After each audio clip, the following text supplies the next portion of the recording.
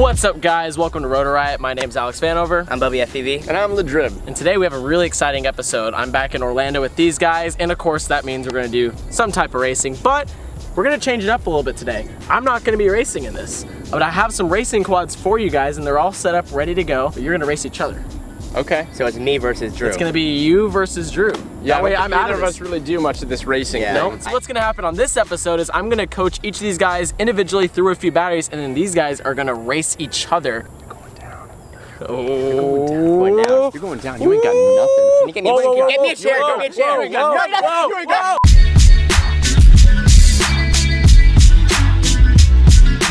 This year I'm going to be trying to qualify with the multi-GP qualifiers.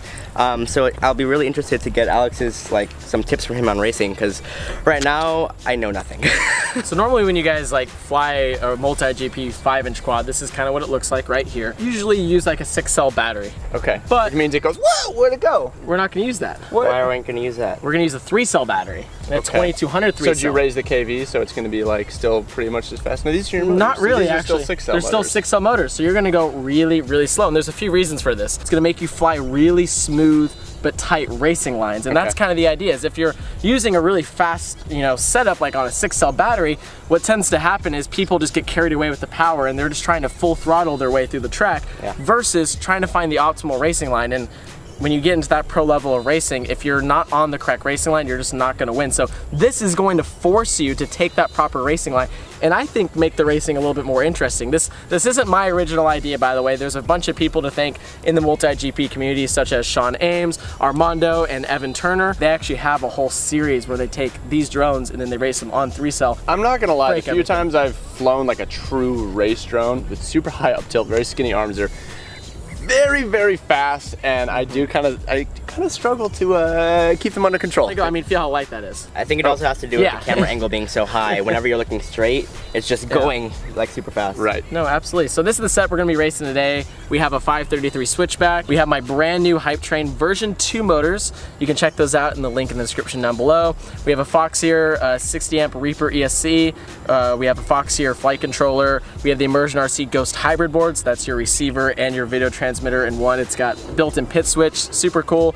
We got 2 capacitors on the back. We have a Lumineer antenna and of course a Foxeer camera with a 1.7 lens. I'm curious to see how you guys like that. Does that mean it's super wide? It's very, very wide. It does take a little bit of getting used to, but I think it allows you to either run a really high or low camera angle, but still have enough field of view to be able to fly. So I'll actually demo the course for you guys as well, so you can kind of see the lines I'm gonna take. Being able to race through a course is gonna make your guys' freestyle even better, because racing is all about being technical and going through these gates that at really high speeds that are super small and figuring out which lines are gonna chain them together. I mean, it's really helped my freestyle, and I think it's gonna help you guys become even better pilots. You guys ready for the course? I'm ready. Yes, sir. All right, here we go. Okay, so you're gonna come around the tree. Still going. It still is, so you're gonna come into this gate. I'm just showing it for you guys. Did you just miss a gate? No, I got through it. No, he went through Through it. here. Turn, through this, boom. You guys need to I'm kind of flying it how I would as well. Boom. So I hit first battery. Around. That's 1 lap. Gate. We're gonna go a little faster. Try to go as fast as you can. Now let's let him warm up. Okay, so now he's, all right, I see. So again, I'm trying to figure out as well, and I'm learning the course. I'm not trying to kill my quad on the first battery. I'm just trying to learn where the gates are. Wow, Look at that okay. pre-turn. Really cutting in there. It is so crazy to see the difference between lap 1 and lap 2 and now, oh! And lap 3. Lap 3, he's still alive. But see, yeah, I'm learning what the quad can and can't do. I'm not even full throttling, and this is 3-cell. Maybe I'm just old and washed up, but. And when you guys practice, you're gonna get as many laps this as is you lap want. 4? Yeah, but you're gonna get as many laps as you want during practice. Just once you qualify, you only get So a that few. was a lot smoother. Yep. But you really have to still correct on that. I mean, Yep. I think if you could find the right line, you wouldn't have to do that correction, right? Agreed. That orbit you've got locked down. Well, the other, but you just cut right into the So tree. this is how I would probably want to do it right now. It's just. So you want to spiral to shave speed? Yeah, you can spiral to shave speed, but it's not the most efficient line. But if it comes down to like a lack of confidence, I know I can hit that every time. The spiral every time. The spiral into the gate every time. Like I could come out here. Yeah, because Or I there's can no do that. brakes. It's not like a car with brakes, so you have to shave off your speed with throttling the other way in a sense. Correct. Or letting it naturally, like that's an air brake right there. Right. So how could you air brake this spiral? So I could like that. Back. Yeah, like I feel like this might be faster.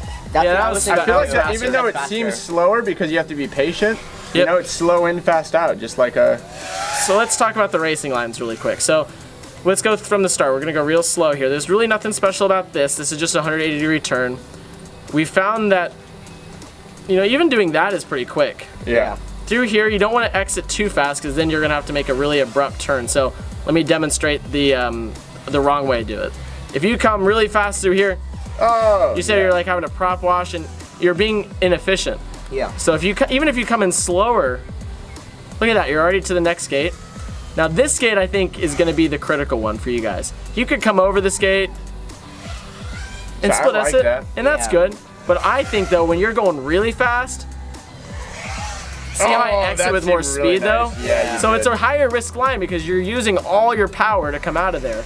And also you risk going into this side of the gate right here. Yeah. So the split S is probably a little bit safer because you know you can line up press flip-flop, boys, and do that. So what I would recommend you guys is just experiment, you know.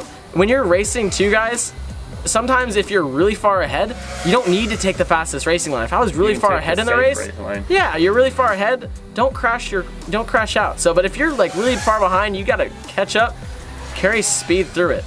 Gotcha. Now this line here as well, if you come into this gate too tight, like if you're going slow, it's nice, but let me demonstrate what would happen if you come into that too fast and too tight. Because you're gonna be coming out of that. Here we go, you're like, you see how I'm prop washing, I'm making 2 turns instead of 1? Yeah.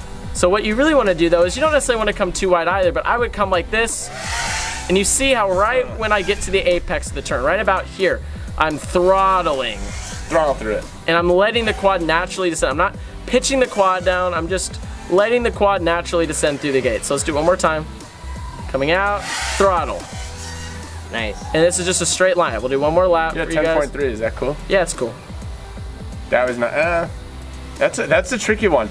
It's so unassuming. I would not have thought that, remember when we were doing the walkthrough, I was like, it's barely a tire, it's not even gonna be hard. And now I'm watching you do it, I'm like, oh, that's the hardest feature, isn't it? Yep, and that's the thing. I do like a course where it has one really hard feature, because this is an area where, let's say, one person is ahead of me, but they're taking a safe line. If I came in here with a lot of risk, you know, I might be able to catch them. So that's what makes it fun about racing, is you having one really tricky element where maybe if you're really far ahead, you sacrifice speed for a safe line. Yeah. But I would recommend for you guys just going out, you can even just go spend some time. Normally in a multi-GP race, you have 2 minutes to practice.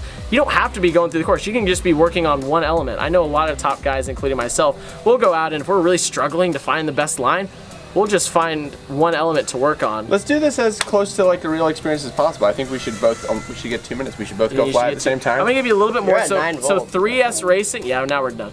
So 3S racing, you get more than 2 minutes because the more flight time.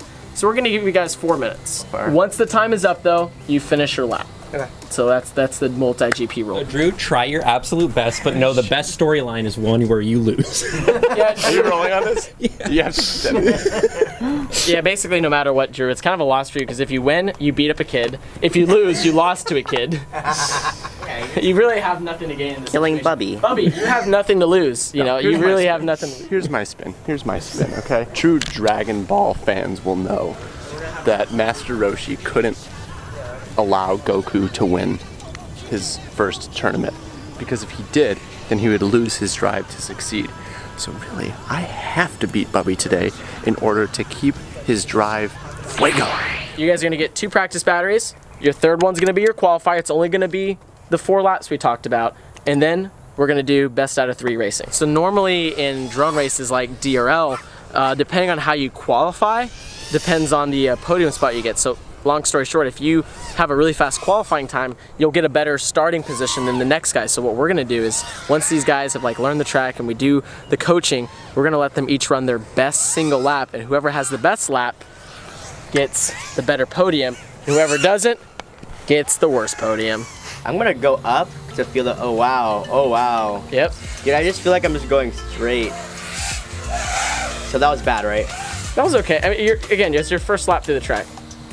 We see you do some runs. So the problem, nope, okay. Slow down. Am I actually You're going flying fast? good. I'm actually going fast. You are going pretty fast, but you want to be consistent before fast. So again, you can toilet bowl into that. It's kind of where you spin around it like that. All right, so I'm gonna start giving you some coaching here. So let's go through this gate. Really smooth. I want you to be really smooth. Don't try and take the tree too tight. You're not gonna really save time there. Yeah. Just you know, try and keep nice and fast though on the throttle around it. Nice and fast on the throttle. Yeah. So for you, I know you like to kind of, that line there, you see how you kind of went in really tight and you almost hit the gate? Yeah. So you can choose to do that line or you can do a split S. So right here, you don't need to hug it too tight. Just come up. There you go. So slow and steady. On, like in my practice, I'm just doing the dive gate over and over, trying to learn it. Is that etiquette okay? As long as you don't take someone else out of the air, then yes. Gotcha. So you want to kind of try and beware. If you have a spotter, they'll tell you, hey, there's other pilots, back off for a moment. That's the etiquette with it, as long as you're not taking someone else out. Nice, buddy. So I like how you're doing that line there. It's a little risky. So right there, you see how you're having to kind of take an aggressive turn? Yeah. So go back out to that gate real quick. I want you to go wider. Out here. Out here. You don't have to go that wide, but the idea being, look how you have a nice turn. Yeah. Versus you're coming in so tight that you might as well just be split S-ing the gate. Yeah. There you go. So right here, nice and pretty. Yeah, I like to get that altitude just like that. It's a high risk line. There you go.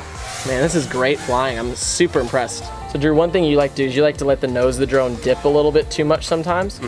There's nothing wrong with that except for it makes you require more power to get out of the dives, and sometimes you end up hitting the ground because of that. Okay. So I would recommend to you when you're descending, remember on your pitch to pull back just a little bit. Don't let the nose of the drone stay too much down. You can do that if your intent is to go really, really fast, but it makes you kind of commit. Like right here, you see how you're getting really low out of that corkscrew? So remember to pitch back a little bit. Oh, Same that thing power there. limitation. So what you're doing when you come through some of these gates, like when you do around the tree, your line looks beautiful, but you're letting the nose, you're not ever pitching back up. So what happens is you end up descending and you're using throttle to stop the descent. Right. Stop the descent. descent. But what's happening is you're clipping the grass and you're getting very, very low. Yeah. When you're in that straight coming to this gate right here, Drew, oh, such a beautiful line. Take advantage of that wide open area and use the throttle. You know what I mean? Like right here, throttle. And then start to slow down. But you just have that time there. And look at how you naturally, see how beautiful that was? Because when you let off the throttle, it's naturally gonna air brake you. Same thing here, and then as you turn, lower the throttle. Beautiful, it's risky, but it's beautiful. So when you come into that gate, that's gonna be something you just gotta pitch back. Pitch back. You're committing a little too much too soon. There you go, beautiful. I like how you're leveling out a little bit there. That's what I wanna see you do on that other gate as well. Nice, nice and smooth, you're looking great. I feel like I do not need to be that wide on that back gate though. Like I could be you could be cheating it a lot more. Pitch, there you go. I'm not gonna be able to spot you until you pitch there, so you're gonna have to, okay, so right there you're coming in way too divey. I need you to level out that. I need you to flatten the drone out a little bit more.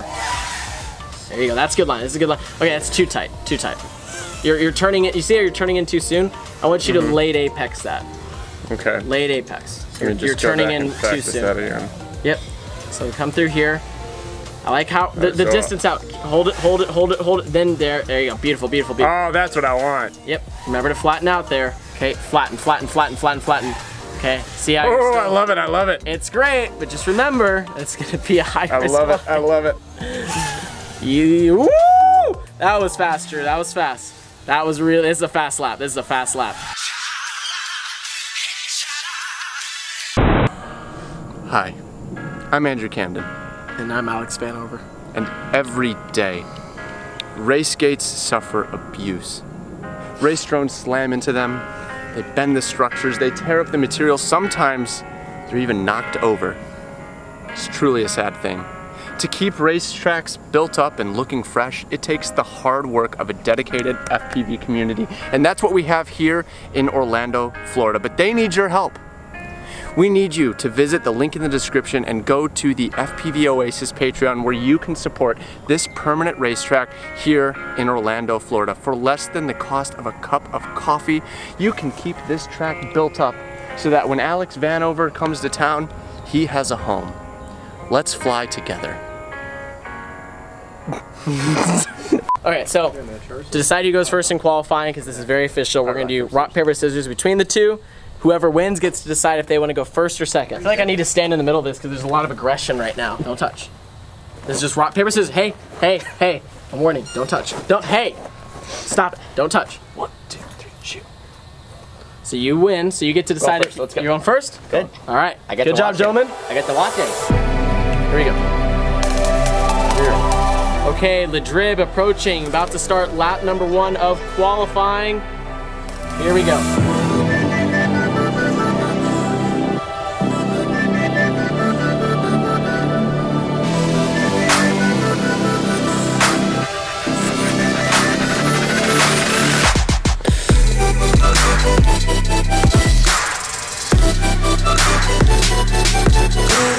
Lap 2.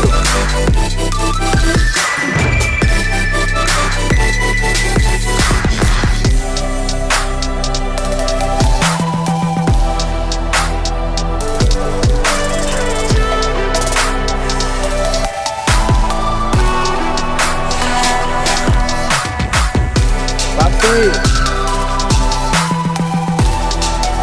Your second lap was your fastest.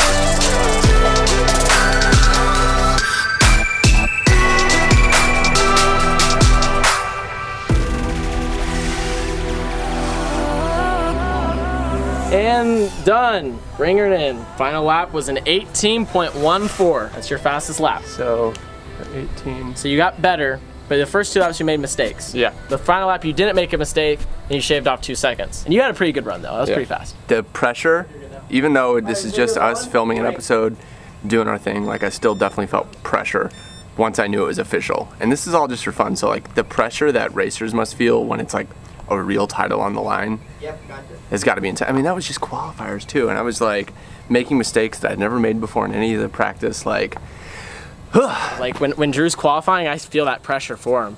Like I feel it because I know what it feels like to be in that position. All right, Babito about to start. First lap right now.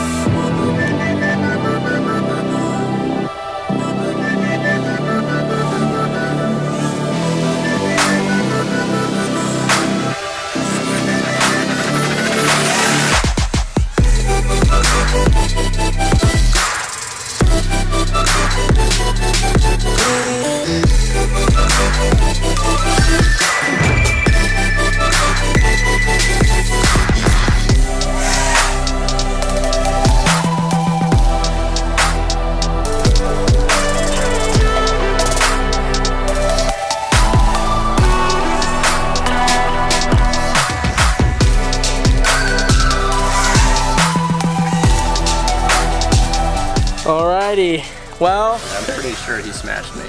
He smashed I'm gonna guess, you. let me guess. What do you think his lap time was?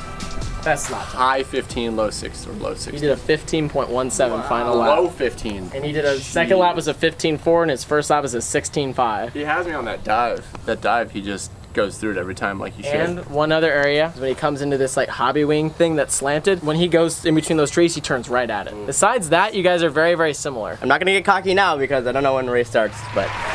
All right, guys, we're gonna have a clean race. Whoa, whoa, whoa, whoa, hey, easy, easy. Drew, I need you to relax. Bubby, Drew, you guys are gonna have a clean race. First one to win 2 races wins. If you guys wanna touch goggles, touch them now. Good, let's do it, gentlemen. Let's go. Arm your quads. We're racing on my signal in less than 5. Race! This is gonna be a really close race. It looks like Drew actually with a little bit of a lead, even though we started behind Bubby, and they're both through our dive gate. We're watching them visually, and they are swinging around. Bubby with a little bit faster racing line than Drew. This is just the opener lap of our penultimate race right here. Drew racing with a lot of speed, keeping Bubby in his sights as they go on to lap number 2. Drew chasing Bubito in the number 1 spot. Bubby with an aggressive line. Drew clipping the dive gate, but Bubby also going a little wide, making a mistake. That's gonna give Drew a little bit of time to catch up, but Bubby now has about a 3-second lead over Drew as he's about to go on to lap number 3. Drew has some catch up to do. Is he gonna be able to make it happen? They got 2 laps left to go halfway through this race. Bubby with a really safe dive gate line. Drew coming in really tight and making up a lot of time on him, but oh no, he actually missed the dive gate. That's gonna cost Drew even more time. He's gonna have to make up so much time now as Bubby is going on to his final lap right now with about a 4-second advantage over Drew. Is he gonna be able to make that up? Who knows, but we're gonna find out right now. Bubby going safely through the dive gate, going through our tree section. Drew though with an insanely fast dive gate line. That's gonna make him a little bit more in contention to race here, but unfortunately for this first race, it's all Bubby FPV.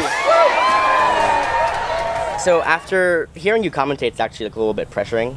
It is, that's how it feels in a race though. So I was kind of taking that swirl dive as opposed to going straight at it. Yep. To kind of try to stay a little bit safer. Yep, and that's great. And you know, ultimately you just kind of have to go off of my commentating your instincts and figure out whether you want to, you know, play it safe or not. I think you were in a position to, but it allowed him to go really aggressive and catch you. Yeah. But he was playing chase. My confidence. Well, chase sucks. Being back because I felt all that pressure. It was. I was like, I can't play it safe. I have to go for it. Especially when it came down to the last lap. I'm like, well, I either really go for it or I crash. And either way, it's the same result, so I might as well just go for it. Yep. And I did, and I caught up a couple times, but then I got sloppy, and I missed a couple gates, and I had to circle back. It's an honor. You guys were close, though, on that first lap. You caught him on the start. So he only has to win one more. He has to win one more. You have to win this next one. All right, gentlemen. Are we going to go to a third race, or is this going to be it for Bubby? All right, this is it. This is going to be a clean race. Pilots, arm your quads. In less than 5. Go! Man, Bubby with a really fast launch with Drew right on his tail. They're going into the dive gate. Drew with an aggressive line. Now a little bit ahead of Bubby, but Bubby making the pass immediately on Drew after going through the tree section. Bubby in the #1 spot. Drew goes down. Drew is down after our carousel. Well, Bubby wins. Just absolute choked. I thought we had a Master Roshi Goku moment, but really it was Vegeta. I'm Vegeta. Are we really doing that as the second race? I think I gotta race this kid now. Go, Alex, you wanna race me? What? You wanna go? Yeah, let's go. All right, I don't even need to catch up to you on practice batteries. I'll just go. Bet. Let's do it. Let's do it. This is a lose-lose for me too. It's anyone's game. Let's go, gentlemen. Arm your quads.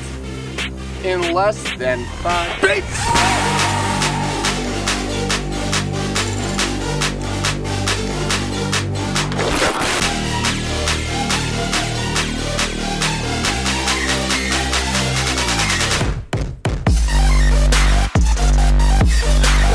Alex has a huge lead.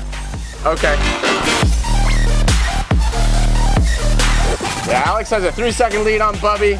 It is looking good for the captain. Coming around tight. Bubby's getting aggressive, trying to play catch up. Oh boy. Alex has a mastery of that dive gap. Bubby flubs it a little bit. Coming in. Oh, clipped a gate, Bubby. Run your race, run your race. Lap for Vanover. Lap. 5-second lead, Vanover's got it. It's looking pretty clear how this is gonna go. Vanover can take it nice and easy here. Final lap, and that is all she wrote. Captain Vanover maintains his title. You know, I expected a little bit more of a lead, so Bubby was right on his butt. 5 seconds is a lot. I don't know, man. Not from the very first race ever to years of racing. You're right. You did very good. No, that Bubby. was very. I was shocked. That was good. You guys both did great. I was very impressed. You both ran your race. Can I just say one thing though? Watching you fly in the practice runs in the qualifying, I was really impressed by your line choice, the throttle you were taking in the straights. Like, you definitely have all the skills you need to be a racing pilot. Just some more practice and getting comfortable at those higher speeds. Man, I think you'd be a great racing pilot. Thank you. Could I be a racing pilot, Alex? I think you should stick to flippy flops. All right, guys, that was really fun getting to try racing. It's something that I always enjoy when I get to do it. It's really a good time.